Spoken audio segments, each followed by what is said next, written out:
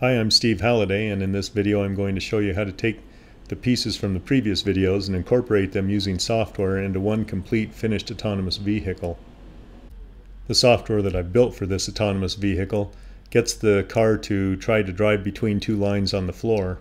This is one application, and it's certainly not the only application that you can build, but it illustrates how to use the sensors and the motors together to try and come up with an application. Let's take a look at the software. As you may recall, this program works by trying to drive the car forward until it runs into a white line, and once it finds a white line, then it backs up, turns left and tries to find the line again, and then turns right and tries to find the line again, and decides which way allows it to travel further, and then it backs up and goes in that direction. So let's walk through the code and see how it works. You'll notice up here the first thing I've done is I've included those two files that we've shown in the previous videos, and then I've defined a bunch of constants that I'll use throughout my program. The reason you define constants using the preprocessor, using these pound define statements, is that I can use them throughout my program, and if I need to change them, I can change them in one place. And so that's kind of a nice feature. And then we see down here that I've created an instance of the motor shield class and a couple of motors, one for my steering, one for my drives again. So now here's the setup method that we've seen before, and it looks pretty similar to what we've seen so far. I initialize the motor shield class, and then I set the speed for my drive motor and for my steering motors. I'm going to run my drive motor at 150 out of the 255, just because if I get it running too fast and I see a white line, then it's hard to stop in time to be able to react to the line. And then the last thing that I do in my setup is I start moving the car forward. Now let's look at the loop method and see how this works.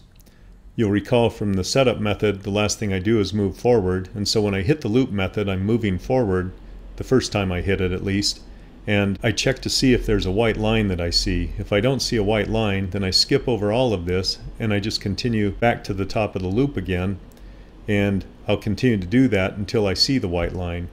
Once I see the white line, I fall inside this if, and the first thing I'll do is stop the car, and then I'm going to try backing up and going left and try backing up and going right and see which one goes further.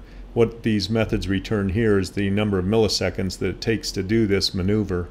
And so if the left took longer than the right, that says I can actually move further if I turn left. So what I'll do at that point is I'll turn my wheels left, or if the right took longer, then I'll turn my wheels right, and I'll move back for some amount of time, and then I'll straighten the wheels out and I'll start moving forward again, just like I did when I left the setup method. And so by doing this over and over again, eventually I find my way around the curves.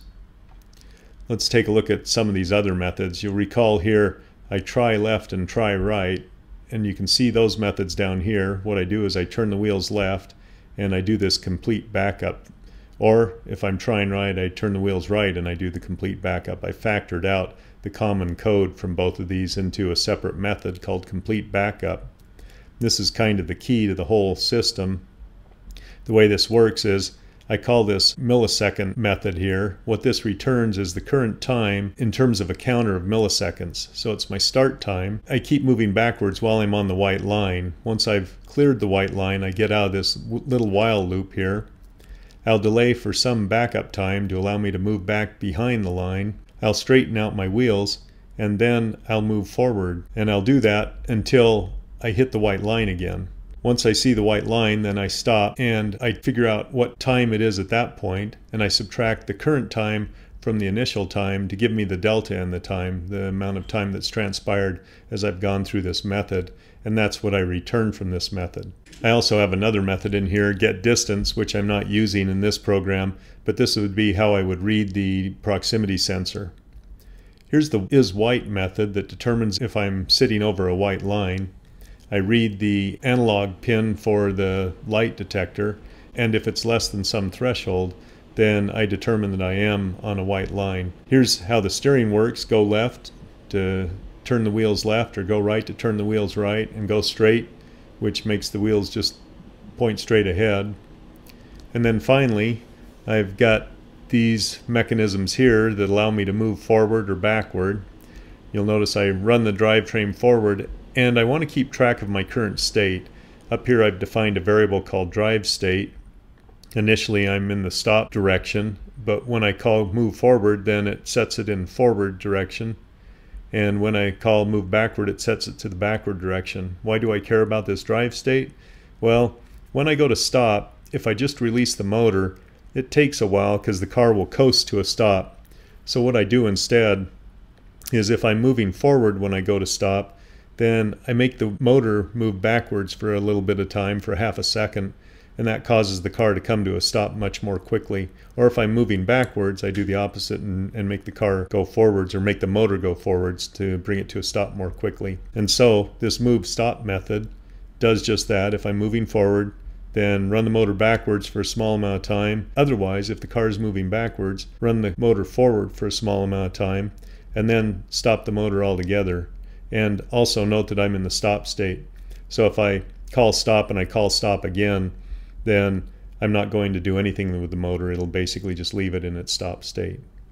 So that's kind of the way the whole program works. It's pretty simple. Certainly your program could be much more sophisticated. One thing you need to be aware of when you build these kinds of programs is you don't want to create a big bang. In other words, I don't want to just type in all this code and then see if it works. I want to build little pieces at a time. So for example, you might start with the code that we built in the previous lab, where we created just the move forward and move backward kinds of methods, and we can call those and kind of get the car moving a little bit and see what happens. And then we can start to improve upon that a little bit at a time until we build up to something that does what we want to.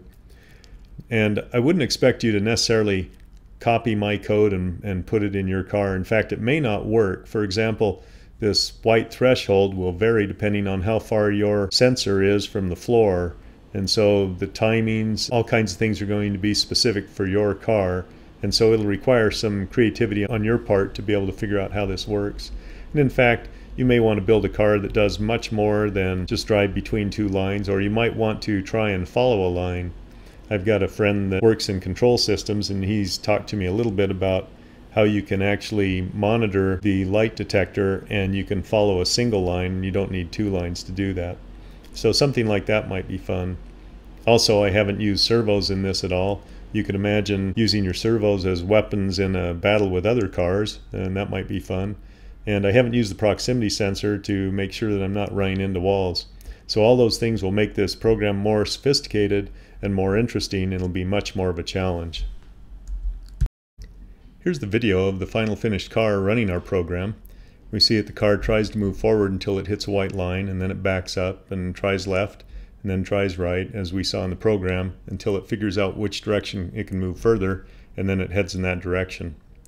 Working on this project has just been a blast. I hope you've enjoyed it. I hope you've been able to follow along with the videos and build your own car and try it out as well.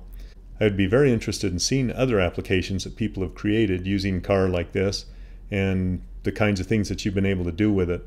Please post links to your videos on this page, or you can email them to me, email the links to me at somepieguy@gmail.com.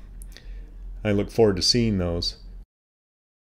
Once again, if you want to get a kit that has all the parts so that you can follow along with these videos and build your own autonomous vehicle, you can get that kit at swarmus.com.